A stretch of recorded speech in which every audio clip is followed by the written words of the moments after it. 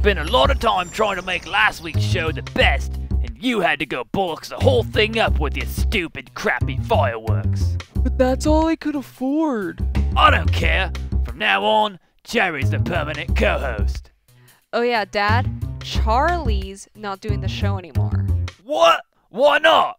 Well, she said you kept giving her dirty looks. Hey, I didn't look at her any different than I look at any other girl. Exactly. Whatever. Where's Hollywood? He said he was gonna get better fireworks. I did. This guy knows more about blowing stuff up than anybody. Hello, everyone. No, not him.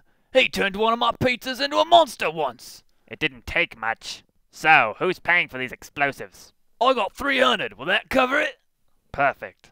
Hey, where did you get $300? When I sold you stupid textbooks over a month ago. Now shut up and let's get this show started. Alright, but who's gonna co-host? Alright, Grudge, don't do anything stupid. Mr. Pastrami gave us some more time, and I'm not taking any chances. We're just gonna wait for the clean shot and take this guy out. Okay.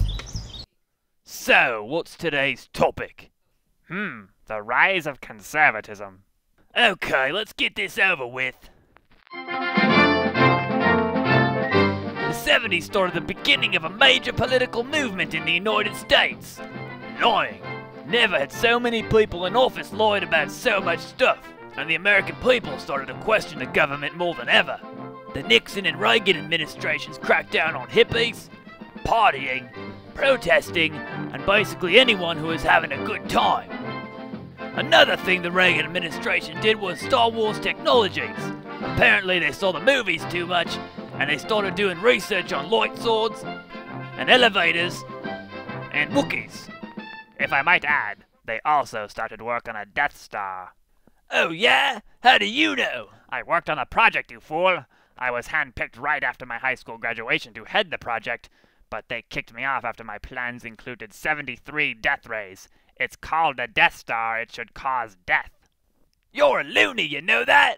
Well, you're the host of a half-rate cable access show. Oh yeah? Well, at least we got fireworks. Whoa, hey, no, not in here. There he is. I'm taking the shot.